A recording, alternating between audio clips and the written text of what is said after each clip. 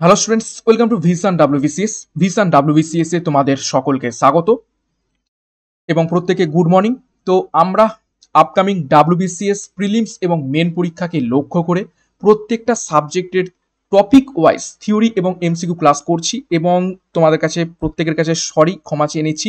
বিগত 3টে দিন কিন্তু আমি ক্লাস দিতে পারিনি, একটু আমার ফ্যামিলিতে একটু কাজ ছিল, যে কারণে আমি সময় করে উঠতে পারিনি তোমাদের জন্য ক্লাসগুলো নিয়ে আসার। তো চিন্তা করতে হবে না, পরীক্ষার আগে পর্যন্ত কিন্তু আমি চেষ্টা করব যতদূর সম্ভব ম্যাক্সিমাম পোর্শন বা ম্যাক্সিমাম সিলেবাসটা কভার আপ করা যায় এইভাবে থিওরি এবং MCQর মাধ্যমে। এবং এই সপ্তাহ থেকে আমি তোমাদের জন্য সায়েন্সের ক্লাসও শুরু করে দেবো। সায়েন্সের ক্লাস শুরু করা হয়নি, তো আমি মর্নিং এবং ইভিনিং দুটো টাইম শিডিউলেই ক্লাসগুলো করানোর চেষ্টা করব যাতে করে তাড়াতাড়ি সিলেবাসটা কভার আপ হয়ে যায়। তো বিগত দুটো আমরা হিস্ট্রির টপিক ওয়াইজ ক্লাস করে ফেলেছি। প্রথমে প্রি হিস্ট্রি করে ফেলেছি, তারপর ইন্ডাস ভ্যালি সিভিলাইজেশন করে ফেলেছি। তো তারপরে যে টপিকটা চলে আসে এনসিয়েন্ট হিস্ট্রির মধ্যে, সেটা হচ্ছে ক্লাস নাম্বার 3-তে, সেটা হচ্ছে ভেদিক সিভিলাইজেশন বা বৈদিক সভ্যতা। তো বৈদিক সভ্যতা সম্পর্কে আজকে সম্পূর্ণ আমরা থিওরি দেখব এবং সেই থিওরির উপর বেস করে গুরুত্বপূর্ণ MCQ কিছু প্র্যাকটিস করে নেব। ক্লাসটা লম্বা হবে, শুরু থেকে শেষ পর্যন্ত দেখো, খুব সুন্দরভাবে থিওরি একদম টু দ্য পয়েন্ট, পরীক্ষায় যতটুকু প্রয়োজন সেই অনুযায়ী কিন্তু কন্টেন্টগুলো বানানো হয়েছে। তোমরা দেখো এবং ভিশন WBCS এ নতুন হয়ে থাকলে অবশ্যই চ্যানেলটিকে সাবস্ক্রাইব করো এবং আমাদের টেলিগ্রাম গ্রুপে যুক্ত হয়ে যাবে।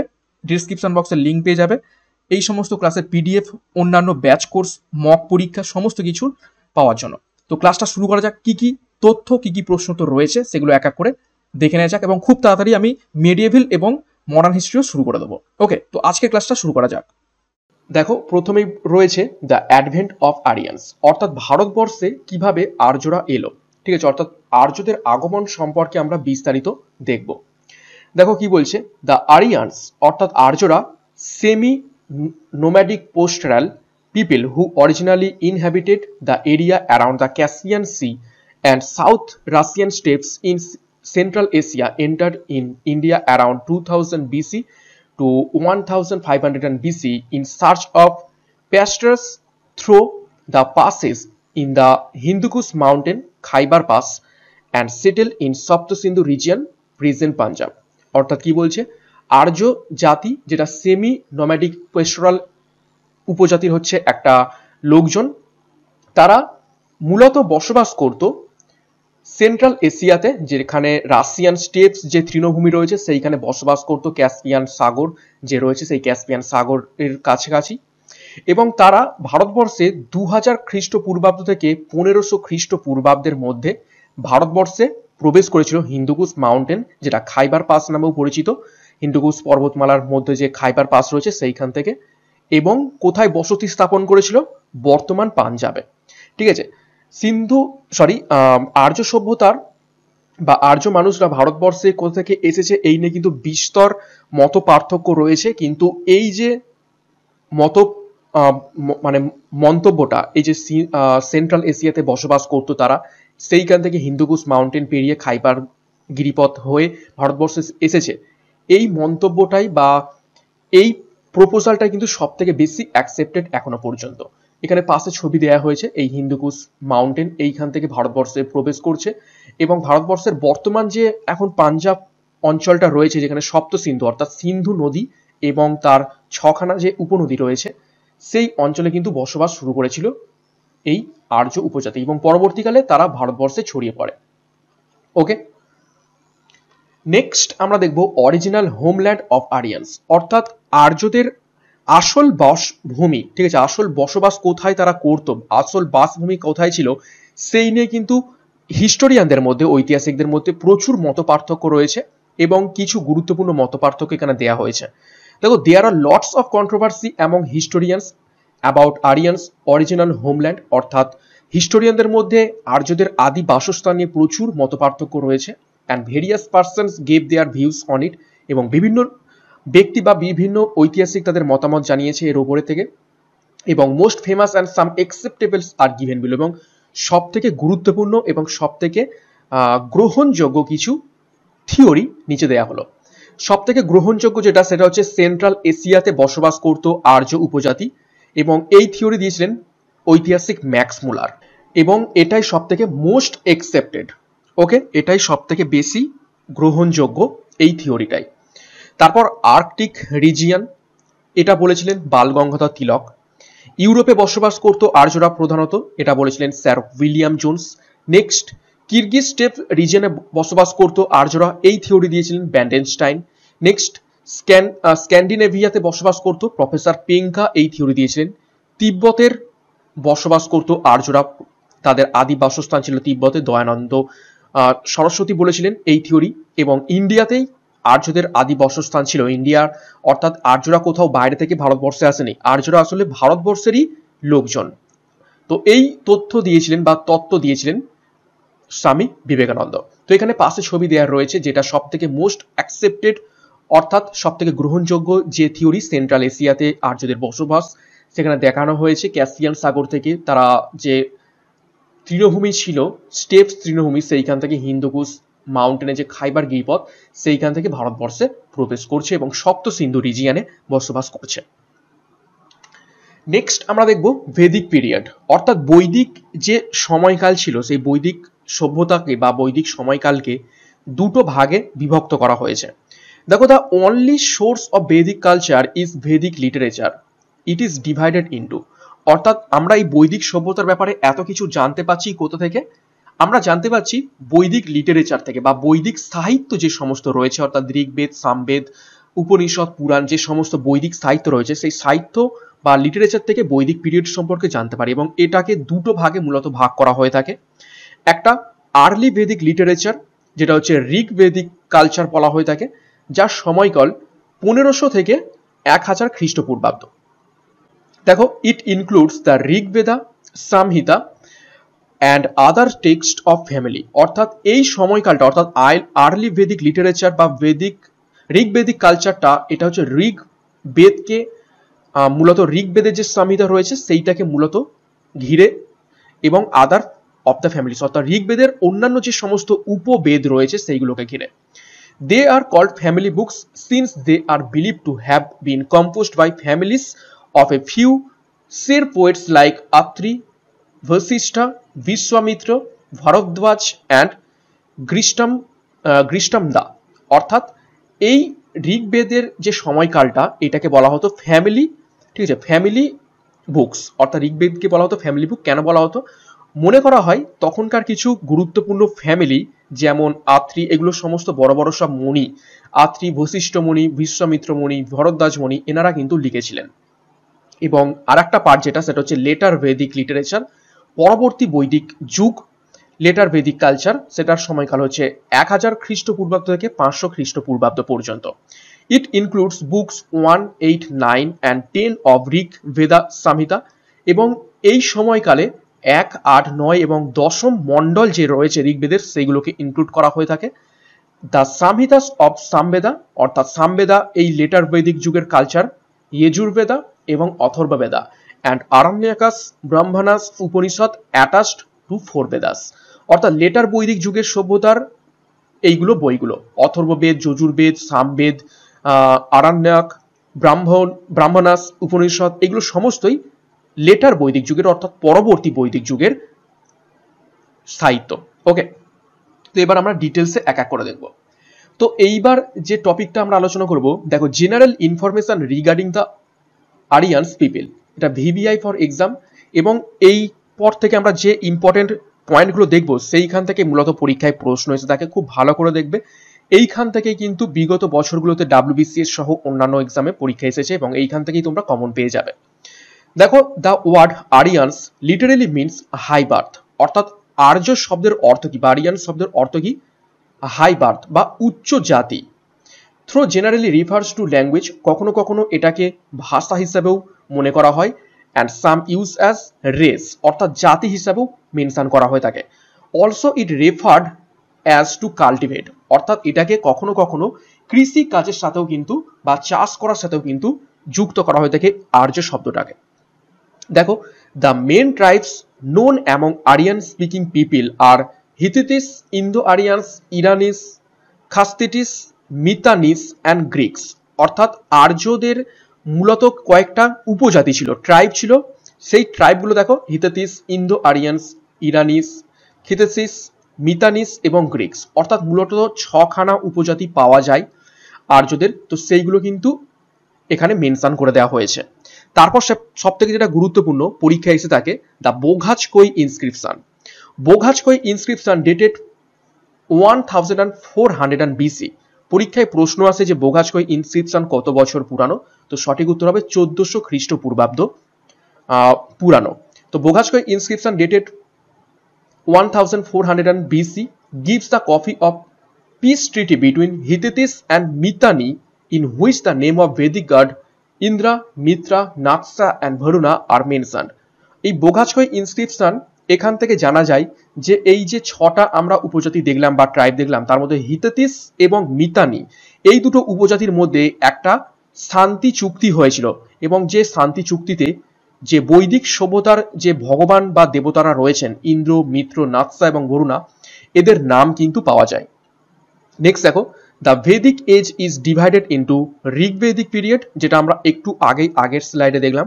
বৈদিক সভ্যতা বা বৈদিক সময়কালটা দুটো ভাগে বিভক্ত, একটা হচ্ছে ঋগ বৈদিক পিরিয়ড বা যেটাকে বলা হয়ে থাকে প্রাচীন বৈদিক পিরিয়ড, যেটা সময়কাল 1500 থেকে 1000 খ্রিস্টপূর্বাব্দ, এবং পরেরটা হচ্ছে লেটার ভেদিক পিরিয়ড বা পরবর্তী বৈদিক সময়, যেটা হচ্ছে 1000 খ্রিস্টপূর্বাব্দ থেকে 600 খ্রিস্টপূর্বাব্দ।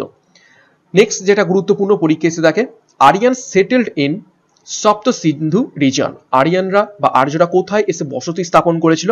সপ্ত সিন্ধু রিজিয়নে বসতি স্থাপন করেছিল, যেটা হচ্ছে এখন প্রেজেন্ট পাঞ্জাব।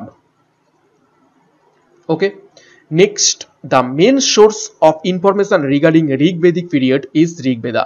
এবং ঋগ বৈদিক সভ্যতার এই যে 1500 থেকে 1000 খ্রিস্টপূর্বাব্দের সময়কার বিস্তারিত আমরা তথ্য জেনে থাকি ঋগ্বেদ থেকে। এই সেই গুরুত্বপূর্ণ বোঘাজকই ইনস্ক্রিপশন, যার সময়কাল 1400 খ্রিস্টপূর্বাব্দ। এটা হচ্ছে বোঘাজকই ইনস্ক্রিপশন। ওকে, নেক্সট গুরুত্বপূর্ণ পয়েন্ট দেখো, Indus is the most mentioned river in Rigveda. পরীক্ষায় প্রশ্ন আসে যে ঋগ্বেদে সব থেকে বেশিবার উল্লেখিত নদীর নাম কি? তো সঠিক উত্তর হবে ইন্ডাস বা সিন্ধু। Next, Saraswati is consider as the holiest river. পরীক্ষায় আরো একটা প্রশ্ন আছে যে বৈদিক সভ্যতায় বা বৈদিক সময়ে সব থেকে পবিত্রতম নদীর নাম কি? তখন সঠিক উত্তর হয়ে যাবে সরস্বতী নদী। নেক্সট দেখো, the main centre of Rigvedic period ওয়াজ সপ্ত সিন্ধু রিজিয়ন। ঋগ বৈদিক সভ্যতার মেন জায়গাটা ছিল সপ্ত সিন্ধু region.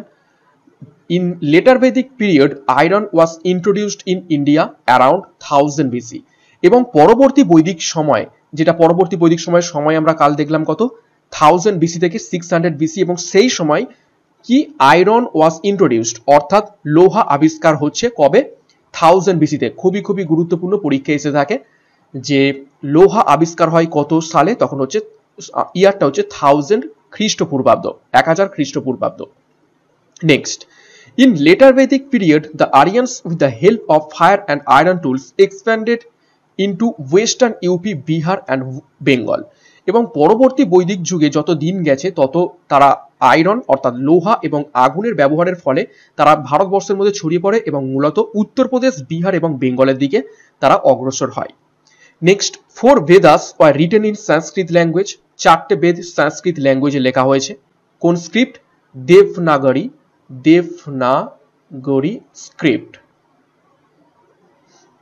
Next, oldest Veda is Rig Veda, which is also known as world's oldest book. সবথেকে পুরাতনতম বেদ হচ্ছে ঋগ্বেদ, এবং যেটাকে গোটা পৃথিবীর সবথেকে পুরাতনতম বই হিসাবে এখনো পর্যন্ত গণ্য করা হয়ে থাকে। নেক্সট, ঋগ ভেদা was composed in 1500 to 1000 BC, অর্থাৎ যেটা ঋগ বৈদিক সভ্যতা সেইটাকেই বলা হচ্ছে সেই সময়ে ঋগ্বেদ কম্পোজ করা হয়েছিল, এইরকমটাই মনে করা হয়ে থাকে। নেক্সট, যেটা গুরুত্বপূর্ণ একটি প্রশ্ন পরীক্ষায় এসে থাকে, ব্যাটেল অফ 10 কিংস অর্থাৎ 10 রাজার যুদ্ধ। 10 রাজার যুদ্ধ সম্পর্কে বিস্তারিত একটা ভিডিও আমাদের ভিশন WBCS এ দেয়া হয়েছে স্টোরি টেলিং এর মাধ্যমে, যারা দেখোনি সেটা কিন্তু দেখে নিতে পারো। দেখো, battle of 10 Kings was held on the bank of river পুরুসিনী, অর্থাৎ রবি রিভার যেটা বর্তমানে রয়েছে। তো রবি রিভার বা পুরুসিনী নদীর তীরে এই 10 রাজার যুদ্ধ ঘটেছিল। পরীক্ষায় প্রশ্ন আসে এইখান থেকে কোন নদীর তীরে 10 রাজার যুদ্ধ ঘটেছিল? সঠিক উত্তর হবে পুরুসিনী। দেখো, the battle was arranged by ব্রহ্মঋষি Vishwamitra between king Sudas of Bharat clan and 10 Kings. এবং এই যুদ্ধটা সংঘটিত কে করেছিলেন? ব্রহ্মঋষি বিশ্বামিত্র এই যুদ্ধটা সংঘটিত করেছিলেন রাজা সুদাসের মধ্যে এবং 10 রাজার মধ্যে। একদিকে ছিল রাজা সুদাস এবং অপর দিকে ছিল 10 রাজা এবং বিশ্বামিত্র। কিন্তু in this battle king Sudas defeated 10 Kings with help of বশিষ্ঠদেবা। আরও এক বিশিষ্ট মণি ছিলেন বশিষ্ঠদেব, সেই বশিষ্ঠদেবের সহায়তায় এই রাজা সুদাস 10 রাজার বিরুদ্ধে এবং বিশ্বামিত্রের বিরুদ্ধে কিন্তু জয়লাভ করেন। This is mention in 7th Mondal of Rigveda. এবং এই 10 রাজার ঘটনার বিস্তারিত বর্ণনা ঋগ্বেদে যে সপ্তম মন্ডল রয়েছে সেইখানে বর্ণনা করা রয়েছে। নেক্সট দেখো, অরিজিন অফ ইন্ডিয়ান মিউজিক, অর্থাৎ ভারতীয় যে মিউজিক বা সঙ্গীত তার উৎপত্তি হয়েছে সামবেদ থেকে বা সামবেদ থেকে। নেক্সট, ইয়াজুর্বেদা ইজ নোন অ্যাজ পুরোহিত দর্পণ। এগুলো সবই গুরুত্বপূর্ণ পয়েন্ট, এইখান থেকে কিন্তু লাইন বাই লাইন WBCS এ বিগত বছরে প্রশ্ন এসেছে। অর্থাৎ যজুর্বেদকে পুরোহিত দর্পণ বলে ডাকা হয়ে থাকে। কেন ডাকা হয়ে থাকে পুরোহিত দর্পণ? এই যজুর্বেদ দেখে দেখে তৎকালীন যে সমস্ত ঋষি মুনিরা ছিলেন বা ব্রাহ্মণরা ছিলেন, বিভিন্ন আচার কানুন এই বেদ দেখে তারা ফলো করতেন, বিভিন্ন আচার বিধি নিয়ম কানুন কিভাবে পুজো করতে হয়, তো সেই জন্য একে বলা হয় থাকে পুরোহিত দর্পণ। Next, Atharvaveda. Atharvaveda is known as নন আরিয়ান বেদা। অর্থাৎ অথর্ববেদকে অপর নামে জানা হয়ে থাকে কি? এটা on Arya Veda. Hair black magic is discussed. এখানে কালো জাদু সম্পর্কে বলা রয়েছে। Atharvaveda is also deals with medical science. এবং এখানে মেডিকেল সায়েন্স সম্পর্কেও কিন্তু বিস্তারিত আলোচনা করা হয়েছে। নেক্সট দেখো, total number of Upanishad. Total কতগুলো উপনিষদ রয়েছে? 108টি। Subject matter of Upanishad is philosophy of India. অর্থাৎ উপনিষদের যে বিষয়বস্তু সেটা কি? সেটা হচ্ছে ভারতবর্ষের দর্শন। নেক্সট দেখো, Upanishad is also known as Vedanta. Upanishad Vedanta নামেও পরিচিত। Total number of Puranas. Total 18টা পুরাণ রয়েছে। পুরাণস ওয়ার রিটেন বাই ব্যাসদেবা, ঠিক আছে, বা বেদব্যাস আমরা যাকে বলে থাকি, যিনি মহাভারত লিখেছিলেন, মনে করা হয় সেই ব্যাসদেবা বা বেদব্যাসই পুরাণ লিখেছিলেন। নেক্সট দেখো, কিছু গুরুত্বপূর্ণ তথ্য যেখান থেকে পরীক্ষায় প্রশ্ন আসে। ওল্ডেস্ট পুরাণ ইজ মৎস্য পুরাণ। সব থেকে পুরাতনতম পুরাণ হচ্ছে মৎস্য পুরাণ। লার্জেস্ট পুরাণ, বৃহত্তম পুরাণ হচ্ছে স্কন্দ পুরাণ। এবং শর্টেস্ট পুরাণ অর্থাৎ সব থেকে ছোট পুরাণ হচ্ছে মার্কণ্ডেয় পুরাণ। নেক্সট আমরা দেখো দ্য ওয়ার্ড ভারত, অর্থাৎ আমাদের দেশের নাম যে ভারত, এই ভারত শব্দটা কোথা থেকে এসেছে? বিষ্ণু পুরাণ থেকে এসেছে। খুবই গুরুত্বপূর্ণ, পরীক্ষা এসে থাকে। নেক্সট দেখো, নাম্বার অফ শ্লোকা ইন রামায়ণা। রামায়ণে কতগুলো শ্লোক রয়েছে? 24,000 শ্লোক রয়েছে। নেক্সট দেখো, নাম্বার অফ শ্লোকা মহাভারতা। মহাভারতে কতগুলো শ্লোক রয়েছে? 1 লক্ষ শ্লোক রয়েছে। পরীক্ষায় কিন্তু এগুলো সবই গুরুত্বপূর্ণ পয়েন্ট, এই পয়েন্টগুলো থেকেই প্রশ্ন এসে থাকে। নেক্সট দেখো, আরিয়ানস নেমড মহাভারতা অ্যাজ জয় সংহিতা। অর্থাৎ মহাভারতকে আর্যরা অপর কি নামে ডাকতো? সেটা হচ্ছে জয় সংহিতা নামেও ডাকতো। এইখান থেকেও কিন্তু প্রশ্ন এসেছে। Next, Mahabharata is also known as fifth Vedha or পঞ্চম ভেদা। মহাভারত পঞ্চম বেদ বা ফিফথ ভেদ নামেও, ঠিক আছে, পরিচিত। নেক্সট দেখো, the number of philosophy of Vedic literature is 6। অর্থাৎ টোটাল কতগুলো দর্শন রয়েছে বৈদিক সাহিত্যে? সেটা হচ্ছে 6টা। এটার ব্যাপারে বিস্তারিত একটু পরেই আমরা দেখবো, একদম শেষের দিকে 6টা দর্শনের ব্যাপারে। এবং দেখো, ওল্ডেস্ট ফিলোসফি, WBCS মেনের প্রশ্ন, সব থেকে পুরাতনতম দর্শন কে? সেটা হচ্ছে সাংখ্য দর্শন। নেক্সট দেখো, fourth stage of life or চতুরাশ্রম। অর্থাৎ জীবনের 4টে স্টেজ বা 4টে ধাপ, বা যেটাকে আমরা চতুরাশ্রম বলে জেনে থাকি। শর্টে ব্রহ্মচর্য, গারস্থ, ব্রাহ্মস্থ এবং সন্ন্যাস, এই 4টাকে বলা হয় থাকে চতুরাশ্রম। Is found in জাওয়ালা Upanishad. এই চতুরাশ্রমের ব্যাপারে আমরা কোথা থেকে জানতে পারি? যে 108টা উপনিষদ রয়েছে, তার মধ্যে থেকে একটা গুরুত্বপূর্ণ উপনিষদ হচ্ছে জাওয়ালা উপনিষদ। সেই জাওয়ালা উপনিষদ থেকে আমরা এই চতুরাশ্রমের ব্যাপারে জানতে পারি। নেক্সট দেখো, the famous slogan সত্যমেব Jayate is found in মুন্ডাকা Upanishad. VBI পরীক্ষায় বহুবার এসেছে, যে ভারতবর্ষের যে জাতীয় ট্যাগলাইন সত্যমেব জয়তে, এই কথাটা কোথা থেকে এসেছে? সেটা হচ্ছে মুন্ডাকা উপনিষদ। নেক্সট, ফোর বর্ণা, অর্থাৎ আমাদের যে বৈদিক সভ্যতাতে যে চতুর্বর্ণ ছিল, ব্রাহ্মণ, ক্ষত্রিয়, বৈশ্য এবং শূদ্র, এই চতুর্বর্ণ আমরা কোথা থেকে পাই? সেটা হচ্ছে পুরুষ সূক্ত 10th মন্ডল অফ ঋগ্বেদা। ঠিক আছে, ঋগ্বেদের যে দশম মণ্ডল রয়েছে সেখান থেকে আমরা পেয়ে থাকি। নেক্সট দেখো, destructive weapon used by Aryan's, অর্থাৎ আর্যদের দ্বারা যে ওয়েপন বা অস্ত্র ব্যবহার করা হতো তার নাম কি? তার নাম হচ্ছে পুরুচিরুসান। নেক্সট দেখো, মোনা অ্যান্ড নিস্কা। মোনা অ্যান্ড নিস্কা নামে two types of currency of Vedic age, অর্থাৎ বৈদিক সভ্যতাতে বা বৈদিক সময়কালে ওই তৎকালীন সময়ে দু ধরনের মুদ্রা ব্যবহার করা হতো বিনিময়ের জন্য, সেটা হচ্ছে মোনা এবং নিস্ক বা নিস্কা। এবং বালি নামে একটা ল্যান্ড ট্যাক্স অর্থাৎ ভূমি কর আদায় করা হতো। এবং দেখো গুরুত্বপূর্ণ তথ্য, the staple food of Vedic Aryan's milk and it's product. এবং বৈদিক আর্যদের স্ট্যাপল ফুড বা নিত্য বা যেটাকে বলা হতো দৈনন্দিন খাদ্য কি ছিল? দুধ এবং দুগ্ধ জাতীয় সামগ্রী। তো এখান থেকে কিছু জেনারেল ইনফরমেশন দেখে নিলাম বৈদিক সভ্যতা থেকে। এবার আমরা ডিটেলসে এক এক করে দেখব বৈদিক সভ্যতা সম্পর্কে। এবং এই যে এতক্ষণ যেগুলো দেখলাম এগুলো কিন্তু খুবই খুবই গুরুত্বপূর্ণ, এইখান থেকে কিন্তু ম্যাক্সিমাম প্রশ্ন পরীক্ষা এসে থাকে। নেক্সট যেগুলো অ্যাডভান্স লেভেলে আমাদের জানতে হবে সেগুলো দেখো, সোশ্যাল লাইফ, অর্থাৎ বৈদিক সভ্যতার মানুষদের সামাজিক জীবনযাপন কেমন ছিল, ঠিক আছে? তো সেই সম্পর্কে একটু বিস্তারিত দেখব। দেখো প্রথমে দেখব ফ্যামিলি লাইফ, অর্থাৎ পারিবারিক জীবন কেমন ছিল। দেখো, family was basic foundation of society in Rigvedic age, অর্থাৎ বৈদিক সভ্যতাতে পরিবার ছিল কিন্তু একদম basic foundation. Families war প্যাট্রিয়ার্চাল and monogamous, যেটাকে বাংলায় বলা হয়ে থাকে প্যাট্রিয়ার্চাল মাইন্স হচ্ছে পিতৃতান্ত্রিক, এবং মনোগ্যামাস কথাটির অর্থ হচ্ছে যেটাকে বলা হয়ে থাকে একান্নবর্তী, অর্থাৎ সকলে একত্রিতে বসবাস করত।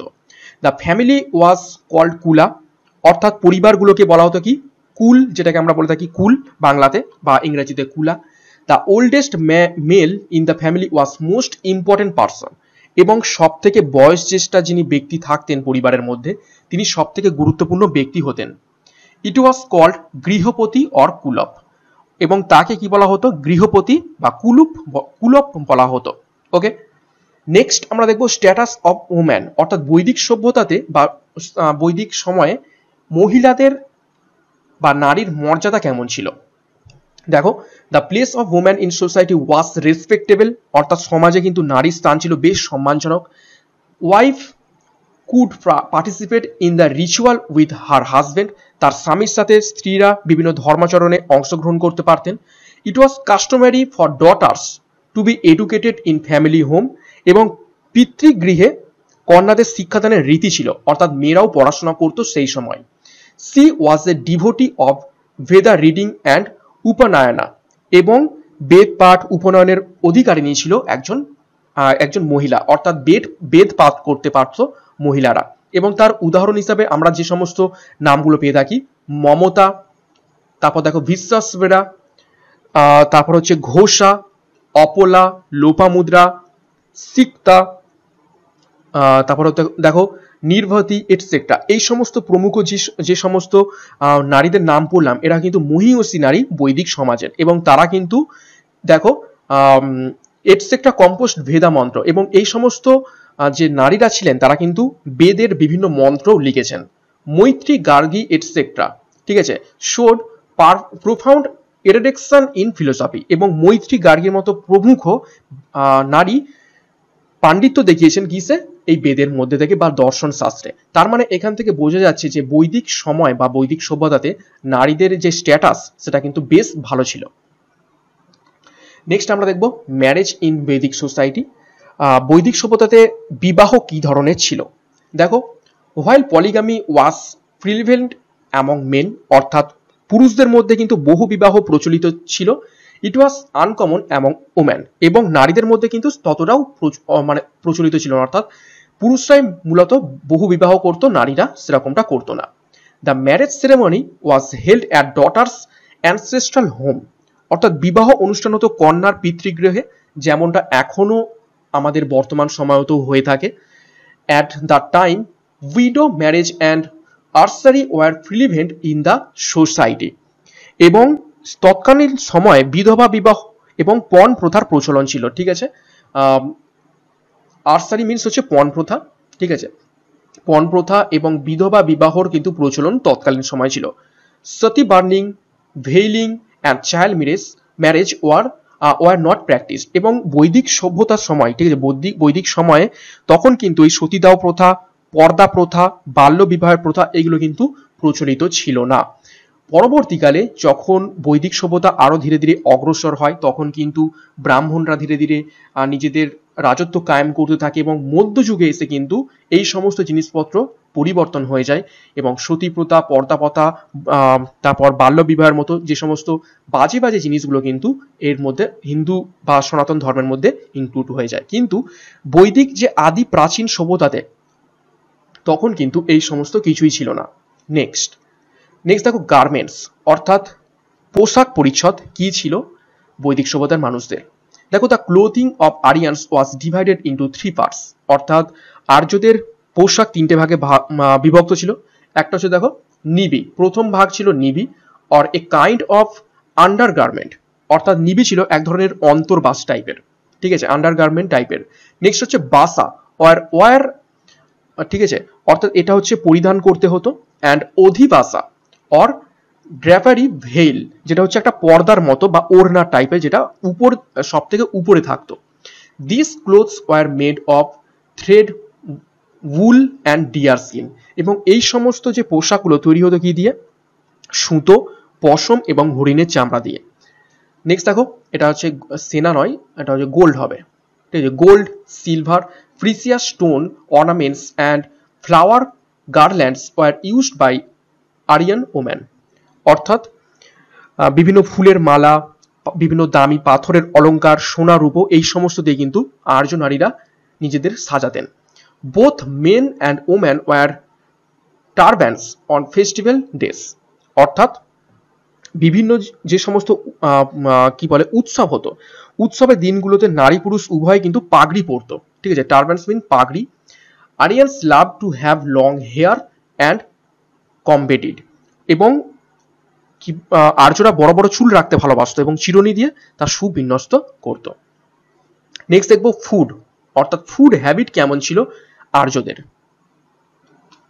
দেখো কি বলছে, as food Arias use rice, wheat, barley, fruits, vegetables, fish, meet, milk and dairy products, অর্থাৎ আর্যরা খাদ্য হিসেবে কি কি গ্রহণ করত? চাল, গম, বার্লি, ফ্রুটস, ভেজিটেবলস, মাছ, মাংস, মিল্ক এবং তাদের যে সমস্ত ডেয়ারি প্রোডাক্টস সেইগুলো। দে এট sheep, goat, horse, beef, killing cows ওয়াজ প্রহিবিটেড। তারা কিন্তু কি কি খেত দেখো, তারা ভেড়া খেত, ছাগল খেত, ঘোড়া খেত, বিফ খেত, কিন্তু গরু, ঠিক আছে, গরু তারা খেত না, কেননা তৎকালীন সময় বৈদিক সভ্যতাতে গরু কিন্তু খুবই মূল্যবান একটা সম্পদ ছিল। এখানে বিফ মিন্স মহিষকে বোঝানো হয়েছে, ঠিক আছে, বা অন্যান্য যে সমস্ত প্রজাতির রয়েছে মাংস রয়েছে রেড মিট টাইপের, সেগুলোকে বোঝানো হয়েছে। কিন্তু এখানে গরুকে কখনো হত্যা করা হয়নি, কেননা গরুকে মাতৃরূপে পূজা করত বৈদিক সভ্যতার মানুষরা। তারপর দেখো, আরিয়ানস ইউজ টু ড্রিঙ্ক সুরা অ্যান্ড সোমারাস, অর্থাৎ সুরা এবং সোমারাস এটা হচ্ছে এক ধরনের ফলের জুস বলা হতো এবং যেগুলো অ্যাকচুয়ালি ছিল মাদক দ্রব্য, ঠিক আছে, মদ্য পান করতো। সুরা এবং সোমারাস হলো আর্যদের এক ধরনের নেশার হচ্ছে দ্রব্য বা মাদক দ্রব্য। বাট সুরা পান ওয়াজ রিজার্ভ ফর রিলিজিয়াস সেরেমনিস, কিন্তু এই যে সুরা অ্যান্ড সোমরাস পান করতো এগুলো শুধুমাত্র রিলিজিয়াস সেরেমনির সময় কিন্তু পান করতো আর্য সভ্যতার ব্যক্তিরা। নেক্সট আমরা দেখব কাস্ট সিস্টেম। বৈদিক সভ্যতাতে আমরা দেখতে পেয়ে থাকি কাস্ট সিস্টেম, এবং ইট ইজ ফাউন্ড ইন পুরুষ সুক্তা 10th মন্ডল অফ ঋগ্বেদা। যখন ঋগ্বেদ সম্পর্কে ডিটেলস আমরা পড়ব তখন আমরা দেখব যে ঋগ্বেদের 10ম মন্ডলে পুরুষ সুক্ততে আমরা এগুলো পাচ্ছি। দেখো, আমরা যেটাকে বলে থাকি চতুর্বর্ণ, ঠিক আছে, চতুর্বর্ণ বলে থাকি, একসাথে লিখতে হবে চতুর্বর্ণ। এবং সেই চতুর্বর্ণ কি কি দেখো, ব্রাহ্মিন্স ব্রাহ্মণ, those who R associate with worship or learning, সেই সমস্ত ব্যক্তিদের ব্রাহ্মণ বলে থাকি যারা পূজা পার্বণ এবং শিক্ষা গ্রহণের সাথে যুক্ত ছিলেন। নেক্সট দেখো ক্ষত্রিয়, এগুলো সকলেই আমরা জানি, ছোটবেলা থেকেই পড়ে আসছি, ব্রাহ্মণ, ক্ষত্র, বৈশ্য, শূদ্র। তাও একবার বলে দিই, ক্ষত্রিয় those engaged in warfare in and kingship, অর্থাৎ যে সমস্ত ব্যক্তিরা যুদ্ধ এবং রাজত্ব সামলানোর ভারপ্রাপ্ত ছিল তাদের ক্ষত্রিয় বলা হতো। Next Vysya, those who R engaged in agriculture and trade etcetera, যে সমস্ত ব্যক্তিরা কৃষিকাজ এবং ট্রেড অর্থাৎ ব্যবসা বাণিজ্যের সাথে যুক্ত ছিল তাদের বৈশ্য বলা হতো। And শূদ্রা, the class engaged in service to the above 3 class, এবং শূদ্র তাদের বলা হতো যারা উপরের 3 বর্ণের সেবা করত। ঠিক আছে, এইভাবেই 4টে বর্ণে কাস্ট সিস্টেম বিভক্ত ছিল বৈদিক সভ্যতা। পরবর্তীকালে কিন্তু প্রথম দিকে বৈদিক সভ্যতাতে এই 4টে বর্ণ কিন্তু নিজেদের কর্মের উপর বিভক্ত ছিল, কিন্তু পরবর্তীকালে এটা খুবই খারাপ পর্যায়ে পড়ে যায় এবং মধ্যযুগে গিয়ে এই যে কাস্ট সিস্টেম সেটা কিন্তু একটা খারাপ রূপ ধারণ করে।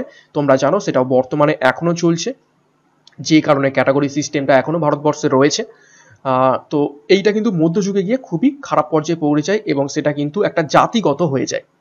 নেক্সট দেখো চতুরাশ্রম, লাইফের 4টে স্টেজ, সেই 4টে স্টেজকে বলা হয় থাকে চতুরাশ্রম।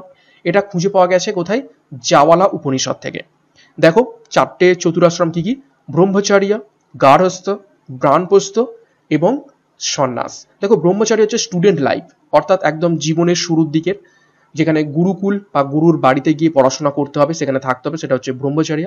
নেক্সট হচ্ছে গার্হস্থ, married life and lead a family, অর্থাৎ বৈবাহিক জীবন। নেক্সট হচ্ছে বানপ্রস্থ, life for service to other, এমন একটা সময় যেখানে আমরা অন্যের জন্য কাজ করব। এবং সন্ন্যাস হচ্ছে ঘর বাড়ি ছেড়ে দিয়ে নিজেরা গিয়ে বনের জীবনযাপন বসবাস করব, এটা হচ্ছে সন্ন্যাস। তো এই 4টে স্টেজে বিভক্ত ছিল তৎকালীন বৈদিক সভ্যতার জীবন। নেক্সট আমরা তো পড়ব ভেদিক পিরিয়ড ইকোনমিক স্ট্রাকচার, অর্থাৎ বৈদিক সভ্যতার অর্থনৈতিক স্ট্রাকচার বা গঠন কেমন ছিল সেই সম্পর্কে আমরা বিস্তারিত দেখব। দেখো কি বলছে, they were pastoral and cattle reeling people, অর্থাৎ তারা কিন্তু মূলত পশুপালন করত, অর্থাৎ পশুচারণ করত। দে প্র্যাকটিসড এগ্রিকালচার, পরবর্তীকালে তারা কৃষিকাজ প্র্যাকটিস করতো, অর্থাৎ কৃষিকাজ তারা করত। দে হ্যাড হর্স চ্যারিয়েট, তাদের কাছে ছিল ঘোড়া টানা রথ। Reverse were used for transport, তারা কিন্তু নদীগুলোকে ইউজ করতো ট্রান্সপোর্টের জন্য। Cotton and woollen fabrics war spoon and used, অর্থাৎ সুতি এবং যে পশমের তৈরি যে সমস্ত বস্ত্র থাকতো সেগুলো কিন্তু তারা ব্যবহার করত এবং বুনতো। Initially trade was conducted through the barter system, অর্থাৎ বিনিময় প্রথার মাধ্যমে প্রথমে কিন্তু ব্যবসা বাণিজ্য চলতো বৈদিক সভ্যতাতে। বাট লেটার, কিন্তু পরবর্তীকালে কয়েন্স কল্ড নিস্কা, ঠিক আছে, নিস্কা নামে একটা কয়েন প্রচলিত ছিল, যেটা আমরা একটু আগে দেখলাম, এবং আরও একটা ছিল মোনা। মোনা অ্যান্ড নিস্কা, এই দুটো কয়েন প্রচলিত ছিল। নেক্সট দেখো, ইন লেটার বৈদিক পিরিয়ড, পরবর্তী বৈদিক যুগে 2 types of revenue R collected, namely বলি বা বালি বলা হয় থাকে অনেক সময়, বালি বা বলি, অ্যান্ড শুল্কা। তো শুল্ক এবং বালি নামে দুটো রেভিনিউ বা কর কিন্তু আদায় করা হতো বৈদিক সভ্যতাতে। Industrial work like metal work, pottery and carpentry work also ওয়াজ দেয়ার, এবং কিছু শিল্প সেখানে তৈরি হতো, যেমন মেটাল ওয়ার্ক, যেহেতু তোমরা জানো যে আয়রন তৈরি হতো বা আয়রন আবিষ্কৃত হয়ে গিয়েছে পরবর্তী বৈদিক যুগে, এবং ব্রোঞ্জ তো আগে থেকেই ছিল। তো মেটাল ওয়ার্ক, পটারি, কার্পেন্টারি, এই সমস্ত যে সমস্ত শিল্প সেগুলো কিন্তু ব্যবহার করা হতো সেই তৎকালীন সময়। দেয়ার ওয়াজ ফরেন ট্রেড, এবং বৈদেশিক ব্যবসা বাণিজ্যও চলতো with far off reason like Babylon and সুমারিয়া। Babylon এবং সুমারের সাথে কিন্তু তৎকালীন ব্যবসা বাণিজ্য চলতো বৈদিক সভ্যতার মানুষজনদের সাথে। নেক্সট আমরা দেখব Vedic period political structure. Political structure বা রাজনৈতিক গঠন কেমন ছিল। দেখো, মোনার্কিয়াল form of government with a king known as রাজন, অর্থাৎ মূলত রাজতান্ত্রিক পলিটিক্যাল বা রাজনৈতিক স্ট্রাকচার বৈদিক সভ্যতা ছিল। মোনার্কিয়াল মিনস হচ্ছে রাজতান্ত্রিক, যেখানে যে রাজা ছিল তাকে বলা হতো রাজন। নেক্সট দেখো, প্যাট্রিয়ার্কাল ফ্যামিলিস এবং পিতৃতান্ত্রিক পরিবার ছিল। জানা was the largest social unit in ঋগ্বৈদিক time, এবং অনেকগুলো পরিবার মিলে একটা কি তৈরি হতো? জানা তৈরি হতো। সোশ্যাল গ্রুপিং কুলা, অর্থাৎ সব থেকে ছোট হচ্ছে কি বলে, সব থেকে ছোট একটা পরিবার হচ্ছে কুল বা পরিবার। তারপর অনেকগুলো পরিবার মিলে তৈরি হতো গ্রাম, অনেকগুলো গ্রাম মিলে তৈরি হতো ভিসু, এবং অনেকগুলো ভিসু মিলে তৈরি হতো জানা, এবং এই জানার হেডে কে থাকতো? রাজন। ঠিক আছে, যেটা পরবর্তীকালে আমরা জেনে থাকি মহাজানাপাদ, এই জানা থেকেই এসেছে কিন্তু জানাপাদ, ঠিক আছে, এবং পরবর্তীকালে সেগুলো আরো বড় হয় এবং সেগুলো মহাজনপদে রূপান্তরিত হয়। নেক্সট দেখো ট্রাইবাল অ্যাসেম্বলিজ ওয়ার কল্ড সভা অ্যান্ড সমিতি, বিভিন্ন যে সমস্ত উপজাতীয় অ্যাসেম্বলি ছিল সেগুলো সভা এবং সমিতি নামে পরিচিত ছিল। এক্সাম্পলস অফ ট্রাইবাল কিংডম ভারতাস, মাৎসা, ইয়াধুস এবং পুরুষ, অর্থাৎ ধরো কিছু ট্রাইবাল অ্যাসেম্বলি রয়েছে, একটা জায়গায় ভারত বংশের কিছু লোকজন রয়েছে, তো সেটা হচ্ছে ভারত সমিতি বা ভারত সভা। এক জায়গায় মৎস্য বংশের কিছু লোকজন রয়েছে, তো এইগুলো হচ্ছে বংশ অ্যাকচুয়ালি, তো সেইগুলোই হচ্ছে সভা এবং সমিতি নামে পরিচিত। পরবর্তীকালে এই ভারত, মৎস্য, ইয়াদুস, পুরুষ এইগুলোই মহাজনপদে রূপান্তরিত হয়েছিল। নেক্সট দেখো kingdoms like মহাজনপদ war formed by অ্যামালগেটিং smaller kingdoms, এবং ছোট ছোট রাজ্য বা রাজত্ব মিলে পরবর্তীকালে মহাজনপদে পরিণত হয়। King's power increased and various sacrifices were performed by him to enhance his positions, এবং এইভাবে ধীরে ধীরে পরবর্তীকালে রাজার ক্ষমতা বৃদ্ধি পায়, বিভিন্ন স্যাক্রিফাইসেস অর্থাৎ বিভিন্ন যাগযজ্ঞ করা হয় এবং এর ফলে কিন্তু রাজার ক্ষমতাও বাড়ে।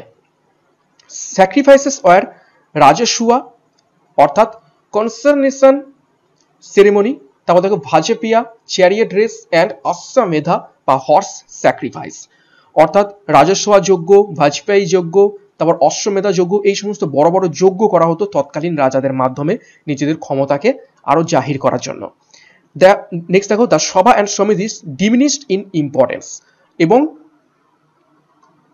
পরবর্তীকালে এই সভা এবং সমিতির যে ইম্পর্টেন্স গুরুত্ব সেটা কিন্তু কমে যায়, কমে গিয়ে কি আসে সেটা হচ্ছে মহাজনপদ, ঠিক আছে।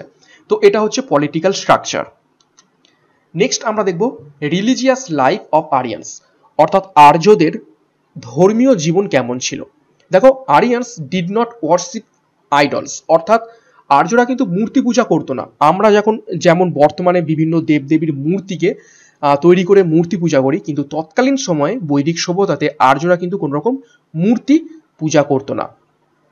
দেখো the Aryans এনভেসেন্ট and worship natural forces as god, তৎকালীন সময় কি করতো আর্যরা বিভিন্ন যে প্রাকৃতিক শক্তি সেই প্রাকৃতিক শক্তিগুলোকেই দেবতা হিসাবে পূজা করত।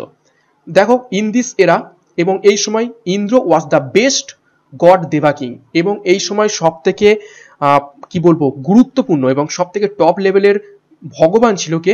Indra.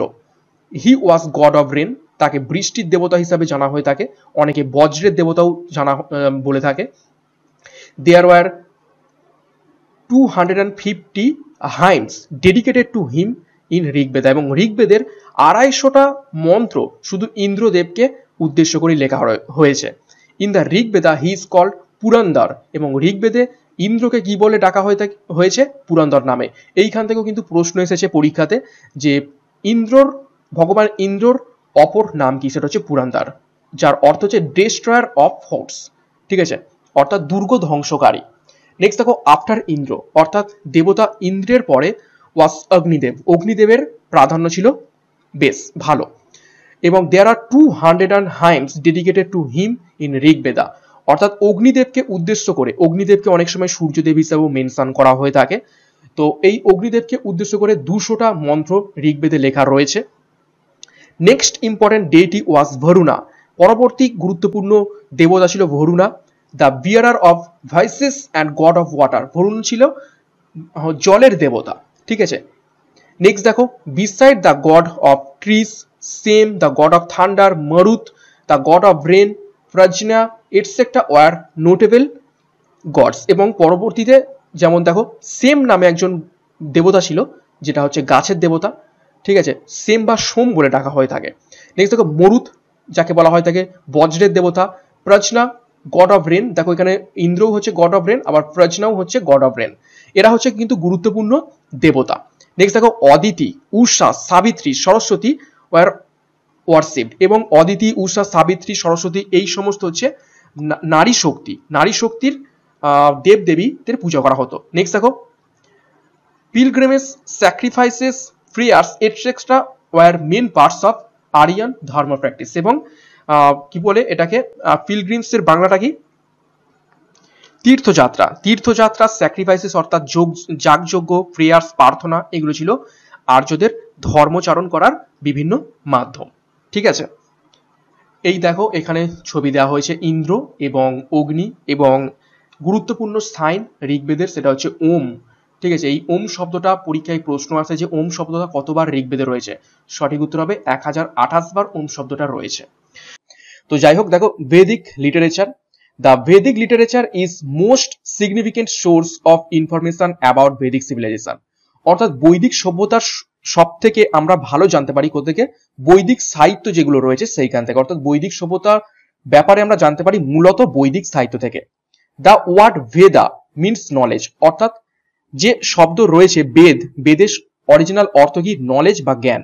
The Vedic literature has evolved in course of many centuries and was handed down from generation to generation by words of mouth, অর্থাৎ বৈদিক সাহিত্যটা অনেক সেঞ্চুরি ধরে অর্থাৎ অনেক শতক ধরে কিন্তু চলেছিল, বা সাহিত্যগুলো অনেক শতক ধরে লেখা হয়েছিল এবং সেগুলো জেনারেশনের পর জেনারেশন এগুলো গিয়েছিল মুখে মুখে, যেই জন্য বৈদিক সাহিত্যগুলোকে বিশেষ করে বেদকে কি বলা হতো, শ্রুতি বলা হতো। লেটার পরবর্তীকালে দে ওয়ার কম্পাইল্ড, যেগুলোকে একত্রিত করা হয়, অ্যান্ড রিটেন ডাউন, এবং সেগুলোকে লেখা হয়। And the earliest surviving manuscript is from 11th century, এবং সব থেকে প্রথম, ঠিক আছে, 11th সেঞ্চুরি, এবং সব থেকে প্রথম যে লিখিত বৈদিক সাহিত্য পাওয়া গিয়েছিল সেটা হচ্ছে 11th সেঞ্চুরি থেকে। দেখো দেয়ার আর 4 বেদাস, মোট 4টে বেদ রয়েছে, এটা আমরা সকলেই জানি, এবং ইচ ভেদা জেনারেলি হ্যাজ 4 পার্ট, এবং প্রত্যেকটা বেদের আবার 4টে করে পার্ট রয়েছে। দেখো সামহিতা, ব্রাহ্মণা, আরণ্যকা অ্যান্ড উপনিষদ। ঠিক আছে, 4টে বেদ আমরা কি কি জানি, ঋগ্বেদ, সামবেদ, যজুর্বেদ এবং অথর্ববেদ, এবং এই 4টে বেদের আবার 4টে ভাগ রয়েছে কি কি, সামহিতা, ব্রাহ্মণা, আরণ্যকা এবং উপনিষদ। ঠিক আছে, তো এইগুলো ডিটেলসেই আজকে আমরা দেখব এই বৈদিক সাহিত্যের ব্যাপারে। দেখো প্রথমে দেখব ঋগ্বেদ, খুবই খুবই গুরুত্বপূর্ণ, এইখানের প্রত্যেকটা পয়েন্ট গুরুত্বপূর্ণ, ভালো করে দেখবে। ঋগ্বেদা, দেখো ইট ইজ দ্য ওল্ডেস্ট ভেদা and ডিপিক্টস the life of early Vedic people in India, অর্থাৎ এটা সব থেকে পুরাতনতম বেদ, যেটা বৈদিক মানুষদের সম্পর্কে বা বৈদিক মানুষের জীবন সম্পর্কে প্রথম আমাদের তথ্য দেয়। UNESCO has included the Rigveda in the list of literature signifying world human heritage, এবং ইউনেস্কো এই ঋগ্বেদকে ওয়ার্ল্ড হিউম্যান হেরিটেজকে যে সিগনিফাই করছে সেই জন্য এটাকে কিন্তু লিটারেচার সিগনিফাইং হিসাবে গণ্য করেছে বা ইনক্লুড করেছে। নেক্সট দেখো, it's text consist of 1028 hymns or সুক্তা, অর্থাৎ ঋগ্বেদে কতগুলো হাইমস বা মন্ত্র বা সুক্ত রয়েছে, সেটা হচ্ছে 1028টি। বহুবার প্রশ্নটা পরীক্ষায় এসেছে যে ঋগ্বেদে কতগুলো মন্ত্র রয়েছে বা সুক্ত রয়েছে, মন্ত্রগুলোকে, ঋগ্বেদের মন্ত্রগুলোকে বা হাইমসগুলোকে কি বলা হয়, সুক্তা বলা হয়। তো 1028টা মন্ত্র বা সুক্ত রয়েছে। এবং এখান থেকে আরেকটা প্রশ্ন আছে যে ওম শব্দটা, ঠিক আছে, একটা খুবই পবিত্র শব্দ ওম, এই ওম শব্দটাও কতবার রয়েছে, 1028 বার রয়েছে, অর্থাৎ যতগুলো মন্ত্র রয়েছে ততবার ওম শব্দটাও রয়েছে। এবং হুইচ আর ডিভাইডেড ইন্টু 10 মান্ডালাস, অর্থাৎ ঋগ্বেদ এতটাই বড় গ্রন্থ যেটা 10টা মন্ডলে বিভক্ত। দেখো মান্ডালা 2 to 7, অর্থাৎ মান্ডালা 2 থেকে 7, 2, 3, 4, 5, 6, 7, ঠিক আছে, 2 থেকে 7 from the oldest part of Rigveda, অর্থাৎ ঋগ্বেদের মধ্যে 2 থেকে 7 নম্বর মন্ডল, এই কটা মন্ডল কিন্তু সব থেকে পুরাতন মন্ডল। ঠিক আছে, and are called family books, এবং এগুলোকে বলা হয় family books as they are described as, এগুলো এটা হবে described to particular families or seats or rishis, অর্থাৎ এই যে 2 থেকে 7 নম্বর পর্যন্ত যে মন্ডলগুলো রয়েছে এগুলো সব থেকে পুরাতনতম মন্ডল, এবং এগুলোকে বলা হয় ফ্যামিলি বুকস। কেন, বিভিন্ন ঋষি মুনিদের ফ্যামিলি এই মন্ডলগুলোকে লিখেছেন, যেমন ভরদ্বাজ মুনি, বিশ্বামিত্র মুনি, বশিষ্ঠ মুনি এই মন্ডলগুলোকে লিখেছেন, তো এই জন্য এগুলোকে বলা হয় তাকে ফ্যামিলি বুকস। নেক্সট দেখো মন্ডলা 8 সম্পর্কে আমরা দেখব। Here the hymns are dedicated to various gods and have been mostly composed by কানভা clan, অর্থাৎ কি বলছে, এই মন্ডলা 8-এ বিভিন্ন দেবতাকে উদ্দেশ্য করে মন্ত্র রয়েছে, এবং এই মন্ডলা 8টা কে লিখেছেন, কানভা ক্ল্যান বা কানভা বংশের একজন মুনি। নেক্সট দেখো মন্ডলা 9, নবম মন্ডল কি বলছে, all hymns R dedicated to entirely two Soma. সোমদেবকে বা সোমাদেবকে উদ্দেশ্য করে হচ্ছে নবম মণ্ডলের সমস্ত মন্ত্র উদ্দেশ্য করে লেখা। নেক্সট দেখো মন্ডলা 1 অর্থাৎ প্রথম Mondal. It is primarily dedicated to Indra and অগ্নি, অর্থাৎ ঋগ্বেদের প্রথম যে মন্ডল রয়েছে সেই প্রথম মন্ডলটা দেবতা ইন্দ্র এবং দেবতা অগ্নিকে উৎসর্গ করে লেখা। আমরা গত ক্লাসে দেখেছিলাম যে ইন্দ্রকে উদ্দেশ্য করে 250টা মন্ত্র লেখা হয়েছিল, অগ্নিকে উদ্দেশ্য করে প্রায় 200টা মন্ত্র লেখা হয়েছিল। নেক্সট দেখো ভারুণা, সূর্যা, মিত্র, রুদ্রা এবং Vishnu have also been mentioned. এবং ওই মন্ডলা 1-এ অন্যান্য যে সমস্ত বৈদিক সাহিত্যের যে মেনশন করা হয়েছে তারা হলেন বরুণ, সূর্যদেব, মিত্রদেব, রুদ্রদেব, বিষ্ণুদেব এবং আরো অন্যান্যরা। নেক্সট দেখো মন্ডলা 10 এবং দশম মন্ডল ব্যাপারে এবারে আমরা একটু দেখব। দেখো ইট কন্টেন্স নদী স্তুতি সুক্তা, অর্থাৎ মন্ডলা 10-এ নদী স্তুতি সুক্তা রয়েছে। প্রেজিং দ্য রিভার্স, অর্থাৎ এখানে বিভিন্ন নদ নদীকে উদ্দেশ্য করে মন্ত্র লেখা রয়েছে। ইট কন্টেন্স দেখো নাসা দিয়া সুক্তা, এবং এখানে নাসা দিয়া সুক্তাও রয়েছে অ্যান্ড পুরুষ সুক্তা। এই পুরুষ সুক্তটাই সব থেকে গুরুত্বপূর্ণ দশম মন্ডলের, কেননা এইখান থেকে এই পুরুষ সুক্ত থেকে আমরা কি জানতে পারি? গত ক্লাসে আমরা দেখেছিলাম যে পুরুষ সুক্ত থেকে আমরা জানতে পারি চতুর্বর্ণ, ব্রাহ্মণা, ক্ষত্রিয়া, বৈশ্য এবং শূদ্র, এই যে 4টে বর্ণ এই পুরুষ সুক্ত থেকে কিন্তু আমরা পেয়ে থাকি দশম মন্ডলে। এইখান থেকে কিন্তু WBCS এর প্রশ্ন এসেছে। নেক্সট দেখো only surviving recent son of Rigveda is সাকালা শাখা, অর্থাৎ ঋগ্বেদের একটা শাখা রয়েছে, একটাই মাত্র শাখা খুঁজে পাওয়া গেছে, সেটা হচ্ছে সাকালা শাখা। এবং ঋগ্বেদের একটা উপবেদ রয়েছে, দা উপবেদ অফ ঋগ্বেদা ইজ আয়ুর্বেদা। খুবই গুরুত্বপূর্ণ WBCS মেনের প্রশ্ন এটা, ঠিক আছে? WBCS মেনের বিগত বছর এসেছে যে ঋগ্বেদের উপবেদের নাম কি। এই যে বললাম 4টে বেদ রয়েছে এবং 4টে বেদের আবার 4টে করে ভাগ রয়েছে, ঠিক আছে? তো এই যে একটা ভাগ সেটা হচ্ছে উপবেদ, এই উপবেদ হচ্ছে আয়ুর্বেদা। প্রত্যেকটা বেদের একটা করে উপবেদ রয়েছে, সেরকম ঋগ্বেদের উপবেদ হলো আয়ুর্বেদ। নেক্সট বেদ যেটা গুরুত্বপূর্ণ বেদ সেটা হচ্ছে সামবেদ বা সামাবেদা, সেটার ব্যাপারে দেখব। দেখো সামাবেদা কনসিস্ট অফ 1603 হাইমস, অর্থাৎ সামবেদে 1603 খানা মন্ত্র রয়েছে। It is the origin of Indian music, ভারতবর্ষের যে ভারতীয় সঙ্গীত সেই সঙ্গীতের উৎস কিন্তু সামবেদ থেকে হয়ে থাকে। যে সারে গামা পা ধানিসা যে সপ্তসুর, সেই সপ্তসুরের উৎস কিন্তু এই সামবেদ থেকেই পাওয়া যায়। The Samaveda or the Veda of chants is collection of verses drawn almost wholly from Rigveda that are provided with musical notations and are intended as an aid to the performance of sacred songs. কি বলছে দেখো, সামবেদে যে মন্ত্রগুলো রয়েছে সেগুলোকে বলা হয় ভেদা of চ্যান্টস, অর্থাৎ বিভিন্ন সুর করে এই মন্ত্রগুলোকে বলা হতো এবং এই সুরের মাধ্যমেই সঙ্গীত এসেছে। This is collection of verses drawn from almost wholly from Rigveda, এবং ঋগ্বেদ থেকেই সমস্ত মন্ত্রগুলোকে নিয়ে সামবেদ তৈরি হয়েছে এরকমটাই মনে করা হয়ে থাকে। অর্থাৎ সেই মন্ত্রগুলোর মধ্যে মিল রয়েছে, অর্থাৎ ঋগ্বেদের পরবর্তী মন্ত্রগুলো ইনক্লুড করা হয়েছে সামবেদ এবং সেগুলোকে সুরের মাধ্যমে ইনক্লুড করা হয়েছে বিভিন্ন কবিতা ছন্দে এবং বিভিন্ন মিউজিক্যাল নোটেশনও এখান থেকে পাওয়া যায়, ঠিক আছে? এবং বিভিন্ন পবিত্র গান মন্ত্রের আকারে, মন্ত্রগুলোকে বিভিন্ন গানের আকারে বিভিন্ন দেবতাদের কাছে উৎসর্গ করা হতো। দেখো it contains the famous ধ্রুপদা Raga letter sung by মেডিয়েভাল Times, অর্থাৎ এই সামবেদের ধ্রুপদ যে রাগ রয়েছে, গানের যে একটি বিশেষ রাগ, বিভিন্ন রাগ থাকে, তো এই ধ্রুপদ রাগ সামবেদে পাওয়া যায়, যেটা পরবর্তীকালে মেডিয়েভাল টাইমে বা মধ্যযুগে তানসেন গেয়েছিলেন। নেক্সট দেখো রিসেনসান্স শাখা, রিসেনসান্স মানে হচ্ছে শাখা, অর্থাৎ বললাম বেদের শাখা রয়েছে। দেখো রিসেনসান্স অফ সামাবেদা আর কৌথুমা, সামবেদের শাখাকে বলা হয় কৌথুমা। রেনি তানসেনিয়া অ্যান্ড জামেনিয়া যেটাকে বলা হয় তালাভাকারা, এগুলো পরবর্তীকালে লেখা হয়েছিল মেডিয়েভাল টাইমসে, অর্থাৎ মধ্যযুগে এই সামবেদ থেকেই সামবেদের শাখা তৈরি করা হয়েছিল কৌথুমা এবং তানসেনিয়া, যেটা তানসেন সম্ভবত লিখেছিলেন। নেক্সট দেখো যেটা গুরুত্বপূর্ণ তথ্য, সামাবেদাস উপভেদা, আমরা ঋগ্বেদের উপবেদ পড়েছিলাম আয়ুর্বেদ, সেরকম সামাবেদের উপবেদ হচ্ছে গান্ধার্বা বেদ। এটাও কিন্তু গুরুত্বপূর্ণ পরীক্ষার প্রশ্নের জন্য। নেক্সট করব যজুর্বেদা বা যজুর্বেদ, যেটাকে বলা হয় ওয়ার্শিপ অর রিচুয়াল নলেজ, অর্থাৎ যজুর্বেদকে বলা হয় পূজা অর্চনার রীতিনীতির বই। দেখো ইট কনসিস্ট অফ 1549 হাইমস, অর্থাৎ যজুর্বেদে 1549টা মন্ত্র রয়েছে।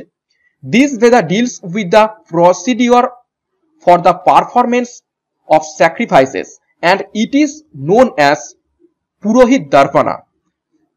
কি বলছে, এই যজুর্বেদটা মূলত যে সমস্ত মন্ত্র বা হাইমস লেখা রয়েছে এগুলো অ্যাকচুয়ালি বিভিন্ন রীতিনীতি, অর্থাৎ একজন ব্যক্তি কিভাবে দেবতার কাছে পুজো করবে, কিভাবে উৎসর্গ করবে নিজেকে, সেই সমস্ত পদ্ধতি এই যজুর্বেদে লেখা রয়েছে। এবং এই বই দেখে দেখে, সমস্ত নিয়ম কানুন মেনে, রীতিবিধি দেখে দেখে পুরোহিতরা পূজা অর্চনা করতো, যে কারণে এটাকে বলা হতো পুরোহিত দর্পণ। ইট ফার্দার ডিভাইডেড ইন্টু, অর্থাৎ যজুর্বেদ আরো দুটো ভাগে বা দুটো শাখাতে বিভক্ত হয়েছে, যেটা হচ্ছে শুক্লা যজুর্বেদা, যেটার অপর নাম হচ্ছে ভাজাসানিয়া, অর্থাৎ হোয়াইট যজুর্বেদা, যেটাকে বলা হয় শুক্লা। আমাদের দুটো পক্ষ রয়েছে, শুক্লা পক্ষ এবং কৃষ্ণ পক্ষ, তো সেই দুটো পক্ষের নাম অনুসারে এই যজুর্বেদের দুটো ভাগের নাম হয়েছে শুক্লা যজুর্বেদা বা ভাজাসানিয়া বা white Yajurveda. It contains only মন্ত্রাস, এখানে শুধুমাত্র মন্ত্র রয়েছে। ইট কন্টেন্স মাধ্যাদিনা অ্যান্ড কানভা রিসেনসান্স, এবং এর দুটো আবার ভাগ রয়েছে, মাধ্যাদিনা এবং কানভা রিসেনসান্স। এবং পরবর্তী যে ভাগ রয়েছে সেটা হচ্ছে কৃষ্ণ যজুর্বেদা বা black Yajurveda. It contains মন্ত্রাস as well, এখানেও মন্ত্র রয়েছে। প্রোস এক্সপ্লেনেশনস অর কমেন্টারি, এখানে গদ্যের ছলে বিভিন্ন মন্ত্র রয়েছে এবং কমেন্ট্রি রয়েছে। ইট কন্টেন্স কথাকা, মৈত্রেয়ানি, তত্তিয়ারি, কপিসাথালা রিসেনসান্স, এবং কৃষ্ণ যজুর্বেদার কিছু শাখা রয়েছে যেগুলোর এখানে নামগুলো দেওয়া রয়েছে। এত ডিটেলসে না জানলেও চলবে, শুধুমাত্র শুক্লা যজুর্বেদা এবং কৃষ্ণ যজুর্বেদা এই দুটো নাম জানলেই হবে। তারপরে গুরুত্বপূর্ণ পয়েন্ট সেটা হচ্ছে উপবেদা অফ যজুর্বেদা ইজ ধনুর্বেদা। যজুর্বেদের উপবেদ হলো ধনুর্বেদ, এটাও কিন্তু পরীক্ষায় আসার মতো পয়েন্ট। নেক্সট আমরা দেখব অথর্ববেদ এবং শেষ বেদ, এটা 4 নম্বর বেদ। দেখো ইট concerns itself with magical spells to ward off evil spirits or danger, অর্থাৎ অথর্ব বেদে কিছু ম্যাজিক্যাল স্পেলস বা জাদুকরী মন্ত্র রয়েছে, ব্ল্যাক ম্যাজিক রয়েছে, অর্থাৎ কালো জাদু সম্পর্কে এখানে বলা রয়েছে। এখান থেকে কিন্তু পরীক্ষায় প্রশ্ন এসেছে, খুবই গুরুত্বপূর্ণ পয়েন্ট প্রথমটাই, যে কোন বেদে কালো জাদু সম্পর্কে বা ব্ল্যাক ম্যাজিক সম্পর্কে লেখা রয়েছে, সেটা হচ্ছে অথর্ব বেদ। It also known as origin of medical science, প্রথম মেডিকেল সায়েন্স বা চিকিৎসা সম্পর্কেও আমরা জানতে পেরে থাকি কোথা থেকে, অথর্ববেদ থেকে। ইট considered two B non Aryans work and it is classified into 20 কান্ডাস or books with 711 hymns, অর্থাৎ এটাকে মনে করা হয়, অথর্ববেদকে মনে করা হয় নন আরিয়ান ওয়ার্ক, অর্থাৎ মনে করা হয় এটা আর্যরা লেখেনি, এটা অনার্যরা লিখেছিল। যদিও এটা নিয়ে হচ্ছে বিভিন্ন তত্ত্ব রয়েছে, কিন্তু এটা মনে করা হয়। এবং এখানে 20টা বুক রয়েছে, অর্থাৎ 20টা খণ্ড নিয়ে অথর্ববেদ তৈরি, এবং এখানে 711টি মন্ত্র রয়েছে। ইট কন্টেন্স সৌনাকা অ্যান্ড পাইপ্পালাদা রিসেসান্স, এবং অথর্ববেদের আবার দুটো শাখা রয়েছে, একটা হচ্ছে সৌনাকা এবং পাইপ্পালাদা। নেক্সট দেখো শিল্পভেদা is the Upaveda of Atharvaveda, অথর্ববেদের উপবেদ হচ্ছে কি শিল্পবেদ। তো এই গেল 4টে বেদের সম্পর্কে ডিটেলস। এবার আমরা দেখব যে আরো পার্টগুলো রয়েছে, প্রত্যেকটা বেদের আমরা দেখেছিলাম 4টে বেদের 4টে পার্ট রয়েছে, সেই 4টে পার্ট সম্পর্কে দেখব। ব্রাহ্মণাস, আরণ্যকাস, উপনিষদ, পুরাণ সম্পর্কে বা ডিটেলস আমরা দেখব। দেখো প্রথমে দেখব ব্রাহ্মণাস। এখান থেকে ডিটেলসে খুব বেশি পড়তে হবে না, যতটুকু লেখা রয়েছে এখান থেকে পড়লেই হবে। দেখো দেয়ার আর 18 ব্রাহ্মণাস, এইখান থেকেই প্রশ্ন পরীক্ষায় আসে যে কতগুলো ব্রাহ্মণাস বুক রয়েছে, সেটা হচ্ছে 18খানা ব্রাহ্মণাস বই রয়েছে। এই ব্রাহ্মণাস কিন্তু ব্রাহ্মণ যে ক্ষত্রিয় বৈশ্য ব্রাহ্মণ সেই ব্রাহ্মণ কিন্তু নয়, এগুলো কিন্তু একটা বই।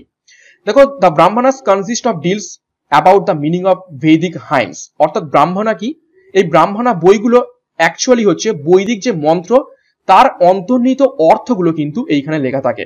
দেয়ার অ্যাপ্লিকেশনস, তাদের প্রয়োগ, অ্যান্ড দেয়ার অরিজিন স্টোরিজ, এবং সেই মন্ত্রগুলো কোথা থেকে এসেছে সেইগুলোর উৎস সম্পর্কে এই ব্রাহ্মণাতে লেখা রয়েছে।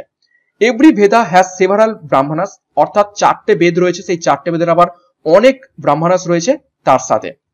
এবং কিছু গুরুত্বপূর্ণ ব্রাহ্মণাস, 18টা ব্রাহ্মণের মধ্যে যে কটা ব্রাহ্মণা সব থেকে গুরুত্বপূর্ণ সেই ব্রাহ্মণাগুলো দেওয়া হয়েছে। দেখো আইত্রেয়া অর কৌশিতাকি ব্রাহ্মণা, এইটাই সব থেকে গুরুত্বপূর্ণ পরীক্ষায় এখান থেকে এসে থাকে। বহুবার পরীক্ষায় প্রশ্ন এসেছে যে আইত্রা ব্রাহ্মণা কোন বেদের অংশ, সেটা হচ্ছে ঋগ্বেদের, অর্থাৎ war allotted two Rigveda for detailing, অর্থাৎ ঋগ্বেদের অংশ হচ্ছে আইত্রিয়া ব্রাহ্মণা বা কৌশিতাকি ব্রাহ্মণা। নেক্সট টান্ডিয়া অ্যান্ড জাইমেনিয়া ব্রাহ্মণাস, এটা হচ্ছে সামবেদের সাথে সম্পর্কিত। নেক্সট তাইত্রিয়া অ্যান্ড স্তফাতা ব্রাহ্মণা, এটা যজুর্বেদের সাথে যুক্ত, এবং গোফাত ব্রাহ্মণা অথর্ব বেদের সাথে সম্পর্কিত। এবং শেষ প্রশ্নটা WBCS মেনের প্রশ্ন, তোমরা একটু স্টার মার্ক করে রাখবে যে গোপাত ব্রাহ্মণ কোন বেদের সাথে সম্পর্কিত, সেটা হচ্ছে অথর্ব বেদের সাথে সম্পর্কিত। নেক্সট দেখবো আরণ্যকাস। আরণ্যকাস সম্পর্কে কিছু জানতাম না, শুধু একটা জিনিস দেখবে, ফরেস্ট বুক। আরণ্যকা হচ্ছে বিভিন্ন বন সম্পর্কে অর্থাৎ অরণ্য সম্পর্কিত বই হচ্ছে আরণ্যকাস। দেখো আরণ্যকাস are also called forest book.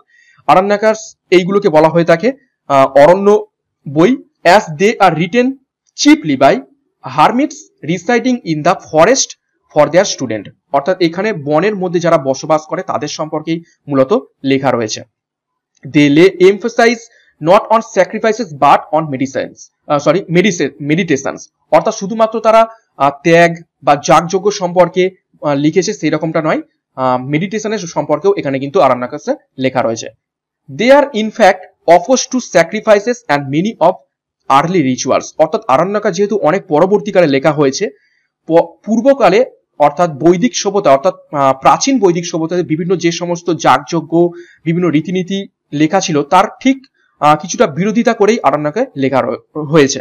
They R concluding portion of Brahmanas and interpret rituals in a philosophical way, এবং ব্রাহ্মণার পরের ধাপই হচ্ছে আরণ্যকাস, এবং কিছুটা দার্শনিক ভিত্তিতে এইখানে ডিটেলসে আলোচনা করা হয়েছে।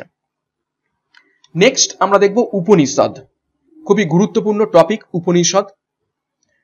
দেখো এখান থেকে কি কি প্রশ্ন আছে সেগুলো এখান থেকে সমস্ত কিছু পেয়ে যাবে এবং এখান থেকেই তোমরা কমন পাবে। দেখো the literal meaning of Upanishad is seat near someone, খুবই খুবই গুরুত্বপূর্ণ, এটা পরীক্ষায় অনেকবার এসেছে, বিভিন্ন পরীক্ষাতে WBCS এরও বিগত বছরের প্রশ্ন। এই যে উপনিষদ বলে থাকি, উপনিষদ কথাটার অর্থ কি? উপনিষদ কথাটার অর্থ হচ্ছে সিট নিয়ার সামওয়ান, অর্থাৎ কাছে এসে বসা, কারোর কাছে এসে বসা, এটাই হচ্ছে উপনিষদের অর্থ।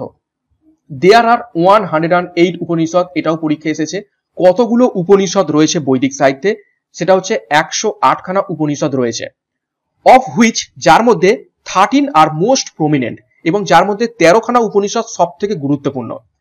ইট ইন্ট্রোডিউসেস দ্য কনসেপ্ট অফ আত্মা অ্যান্ড ব্রহ্মা, অর্থাৎ উপনিষদে আত্মা এবং ব্রহ্ম এই কথা এখানে এসেছে, অর্থাৎ যেটা হচ্ছে আমাদের যে আত্মা এবং ব্রহ্ম এই দুটো এখান থেকে কনসেপ্টটা আসে উপনিষদ থেকে, অর্থাৎ উপনিষদ মূলত পুরোটাই দার্শনিক লেভেলে লেখা, যে কারণে হচ্ছে আত্মা ব্রহ্ম এই সমস্ত কথাগুলো এখান থেকে এসছে।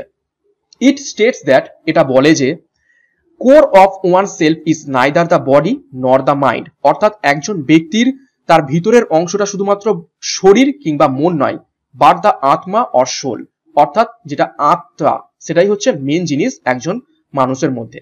ইট ফার্দার পয়েন্টস আউট, এটা আরো বলে যে that the core of all creatures is the আত্মা ইটসেলফ, অর্থাৎ প্রত্যেকটা প্রাণীরই ভিতরের অন্তর্নিহিত যে অংশ সেটা হচ্ছে অ্যাকচুয়ালি আত্মা, যেটা হচ্ছে আমাদের পরিচালনা করছে। Can be experience through meditation, এবং এই আত্মাকে এক্সপিরিয়েন্স বা অনুভব করা যেতে পারে কিসের মাধ্যমে? মেডিটেশনের মাধ্যমে বা ধ্যানের মাধ্যমে। অ্যাকর্ডিং টু উপনিষদ অনুযায়ী the Brahma is the underlying substance of the universe, অর্থাৎ এই যে আমাদের জগৎ রয়েছে, ঠিক আছে, ইউনিভার্স রয়েছে, সেই ইউনিভার্সের যে মূল বিষয় সেটা হচ্ছে ব্রহ্ম। ইট ইজ অ্যান আনচেঞ্জিং, এবং এটা কোনো রকম পরিবর্তনশীল নয়। এই যে আত্মা ব্রহ্ম এইগুলোকে কোনো রকম ভাবে পরিবর্তন করা যায় না। অ্যাবসলিউট বিং, এবং এইগুলোই হচ্ছে একদম চরম সত্যি এবং চরম হচ্ছে কি বলবো নিদর্শন। The Upanishads R mainly philosophical in nature, অর্থাৎ উপনিষদগুলো অ্যাকচুয়ালি দার্শনিক প্রকৃতির, and speaks of highest knowledge, এবং খুবই উচ্চ মাত্রায় জ্ঞানের কথা বলা হয়েছে এই উপনিষদের মধ্যে।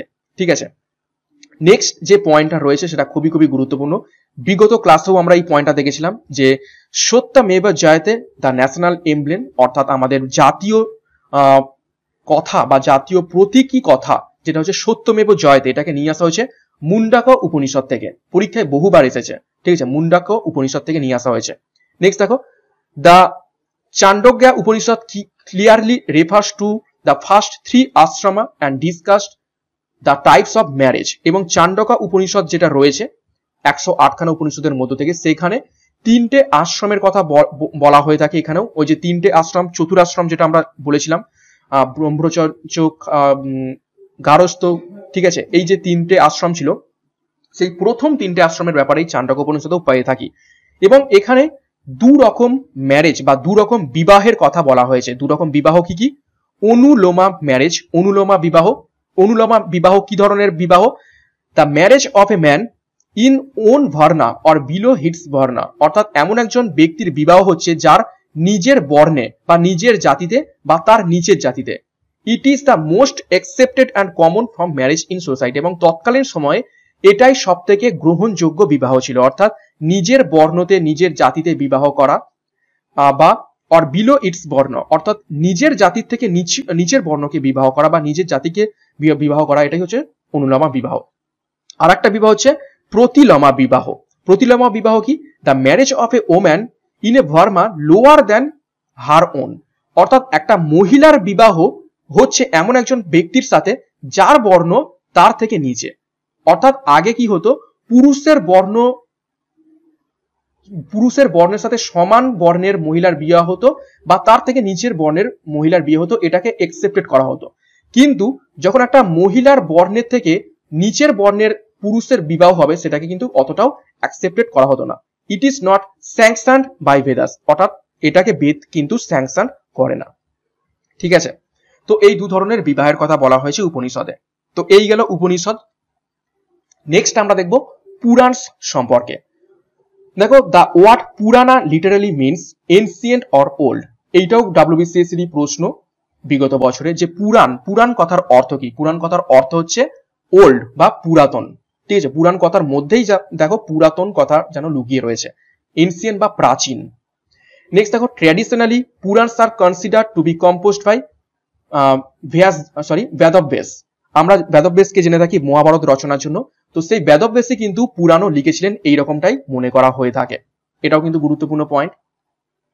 দেখো, the পুরাণাস treat various topics concerning religious development that occurred around 5th and 6th centuries। এটা হচ্ছে সবগুলো হবে কিন্তু বিসিস। ঠিক আছে, 5th and 6th centuries BCS, অর্থাৎ এই পুরাণগুলোকে কখন লেখা হয়েছিল। এবং পুরাণ মূলত রিলিজিয়াস ধর্মীয় ডেভেলপমেন্ট সম্পর্কে লেখা, এবং এটা হচ্ছে 5ম বা 6ষ্ঠ খ্রিস্টপূর্বাব্দে শতকে লেখা হয়েছিল।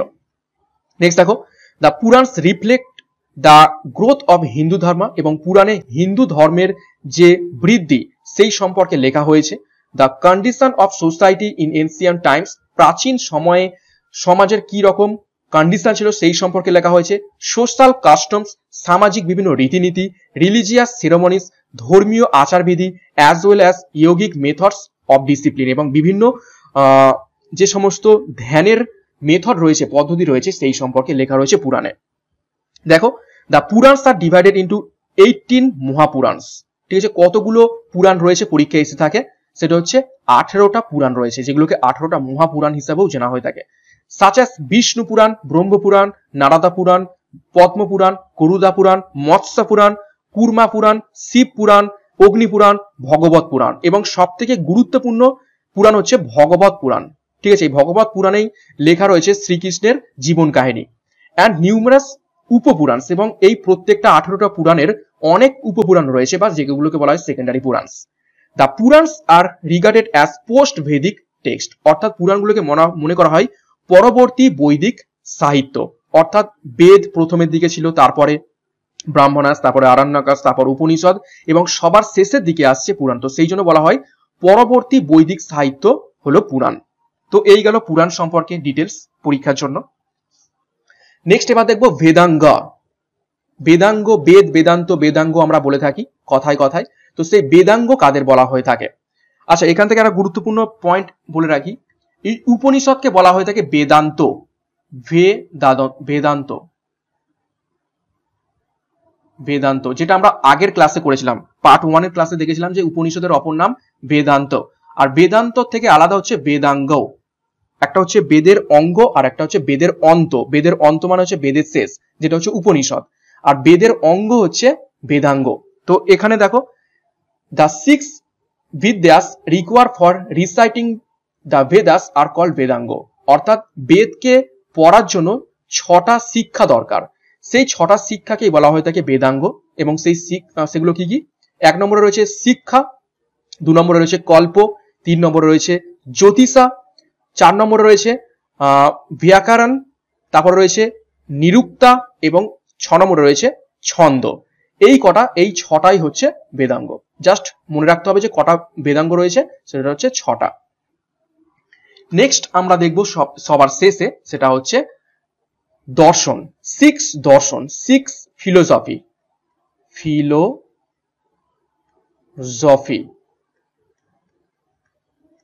ঠিক আছে, 6টা ফিলোসফি বা 6টা দর্শন ছিল। সেই 6টা দর্শন সম্পর্কে ডিটেলসে দেখব। দেখো, এই 6টা দর্শন সব থেকে গুরুত্বপূর্ণ। দেখো, নাইয়া দর্শন, যেটা লিখেছিলেন কে? মহর্ষি গৌতম। টাইমটা দেখতে হবে না, অরিজিনাল বুক নাইয়া সূত্র, ঠিক আছে। আর থিম এইসব কিছুই দেখতে হবে না, জাস্ট কটা দর্শন সেই এবং দর্শনের যারা লিখেছেন সেইগুলো জানলেই হবে। নেক্সট দেখো, বৈশেষিকা, যেটা লিখেছেন কনদ। আমরা যাকে বলে থাকি পরমাণুর প্রথম তত্ত্ব দিয়েছিলেন মহর্ষি কনাদ, তো এই কনাদ লিখেছিলেন বৈশেষিকা। নেক্সট দেখো, সামখা, এটা হচ্ছে কপিল দেব, যেটা মহর্ষি কপিল মুনির আশ্রম আমরা যেটা থাকি সাগর দ্বীপে, সেই মহর্ষি কপিল দেব এই সাংখ্য দর্শনের উৎপত্তি ঘটিয়েছিলেন। এবং মনে করা হয় এই সাংখ্য দর্শন সব থেকে ওল্ডেস্ট, যেটা আমরা গত ক্লাসেও দেখেছিলাম, ওল্ডেস্ট ফিলোসফি অফ ওয়ার্ল্ড, গোটা পৃথিবীর মধ্যে সব থেকে পুরাতনতম দর্শন হচ্ছে সাংখ্য দর্শন। নেক্সট যোগা দর্শনের উৎপত্তি কে করেছিলেন? পতঞ্জলি। নেক্সট পূর্বা মীমাংসা, যেটার উৎপত্তি করেছিলেন যামিনী। এবং একদম শেষে বেদান্তা বা উত্তর মীমাংসা, সেটার অথর ছিলেন মহর্ষি ব্যাস। তো এই ছিল টোটাল বৈদিক সাহিত্যের। এরপর আমরা কিছু গুরুত্বপূর্ণ এমসিকিউ করে নেব এই ক্লাসের মাধ্যমে। আমরা সম্পূর্ণ বৈদিক সাহিত্য নিয়ে আলোচনা করলাম, বেদ, ব্রাহ্মণাস, আরণ্যকাস, উপনিষদ, পুরাণ, বেদাঙ্গ, বেদান্ত এবং 6খানা দর্শন। তো কিছু গুরুত্বপূর্ণ প্রশ্ন দেখে নিই। দেখো, হোয়াট ডাজ দ্য ওয়ার্ড বেদা মিন? বেদ শব্দের অর্থ কি? তো একটু আগেই দেখলাম, সঠিক উত্তর হবে অপশন এ, নলেজ। 2 নম্বর প্রশ্ন, which one of the following Vedas contains sacrificial formulas? অর্থাৎ বিভিন্ন যাগযজ্ঞের ফর্মুলা বা কিভাবে আচারবিধি পালন করতে হবে সেই সম্পর্কে কোন বেদে লেখা রয়েছে? তো সঠিক উত্তর হবে অপশন সি, যজুর্বেদা, যেটাকে ওই বলা হয়ে থাকে পুরোহিত দর্পণ। Next 3 number, subject matter of Manusmriti deals with related to.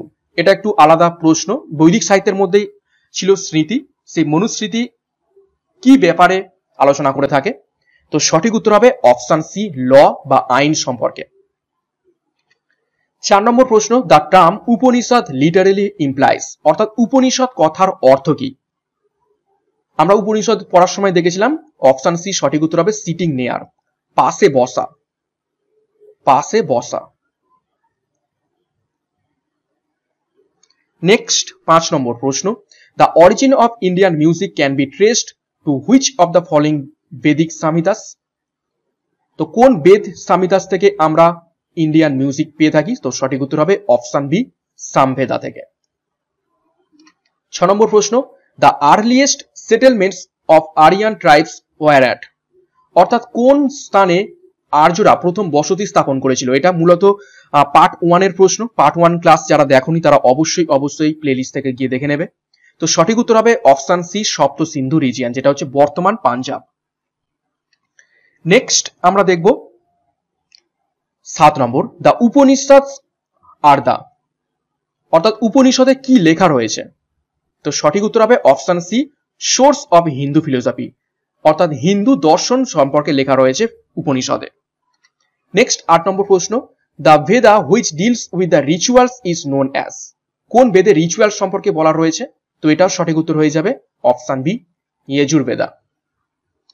9 নম্বর প্রশ্ন, the Sage who is said to have, দেখো আরণ্যেসিদ সাউথ ইন্ডিয়া, অর্থাৎ নিচের কোন সেজ বা কোন মুনি দক্ষিণ ভারতে আরণ্যেসিস্ট অর্থাৎ দক্ষিণ ভারতে আর্যদের প্রথাকে চালু করেছিলেন? তো সঠিক উত্তর হবে অপশন সি, আগস্ত্যা। আগস্ত্য মুনি দক্ষিণ ভারতে আর্য সম্প্রদায়কে নিয়ে গিয়েছিলেন। ঠিক আছে, বিশ্বামিত্র কে ছিলেন? বিশ্বামিত্র কি লিখেছিলেন? বিশ্বামিত্র লিখেছিলেন গায়ত্রী মন্ত্র। গায়ত্রী মন্ত্র লিখেছিলেন বিশ্বামিত্র। ওকে, নেক্সট 10 নম্বর প্রশ্ন, দ্য স্ট্যাপল ফুড অফ বৈদিক আরিয়ান্স ওয়াস, অর্থাৎ বৈদিক মানুষদের মূলত খাদ্য কি ছিল? তো সঠিক উত্তর হবে option B, milk and it's products, দুধ এবং দুগ্ধ জাতীয় পদার্থ। তো এছাড়াও আরো অনেক প্রশ্ন উত্তর রয়েছে, এটা 10 নম্বর হবে, তো আরো প্রশ্ন উত্তর রয়েছে। এই টোটাল 10টাই প্রশ্ন ছিল আজকে ক্লাস। তো এই পর্যন্তই ছিল আজকের তোমাদের বেদিক সিভিলাইজেশনের গুরুত্বপূর্ণ ক্লাস। সম্পূর্ণ আমরা থিওরি দেখলাম এবং সেই থিওরির উপর বেস করে এমসিকিউ দেখে নিলাম। তো ক্লাসটা কেমন লেগেছে অবশ্যই লাইক করো, কমেন্ট করো, শেয়ার করো, এবং খুব তাড়াতাড়ি আমি মেডিভেল হিস্ট্রি এবং মডার্ন হিস্ট্রি ক্লাসগুলো শুরু করে দেবো, কেননা হিস্ট্রির পোর্শনটা খুবই বড় রয়েছে, সাথে অন্যান্য সাবজেক্টের ক্লাসগুলোও চলবে। তো ভিশন WBCS এ নতুন হয়ে থাকলে চ্যানেলটিকে সাবস্ক্রাইব করো, বেল আইকনটা প্রেস করে রাখো প্রত্যেকদিন গুরুত্বপূর্ণ ক্লাসের নোটিফিকেশনগুলো পাওয়ার জন্য। সামনেই পরীক্ষাটা আসতে চলেছে, এছাড়া শুধুমাত্র WBCS নয়, অন্যান্য পরীক্ষার জন্য কিন্তু এই কন্টেন্টগুলো খুবই খুবই ইম্পর্টেন্ট। এবং আমাদের টেলিগ্রাম গ্রুপে যুক্ত হয়ে যাও, ডিসক্রিপশন বক্সের লিঙ্ক রয়েছে সেখান থেকে, বা টেলিগ্রামে গিয়ে সার্চ করো ভিশন WBCS, সেখান থেকে যুক্ত হয়ে যাও। তো আজকের মতো ক্লাসটা এখানে শেষ করলাম। প্রত্যেকে all the best, thank you, by.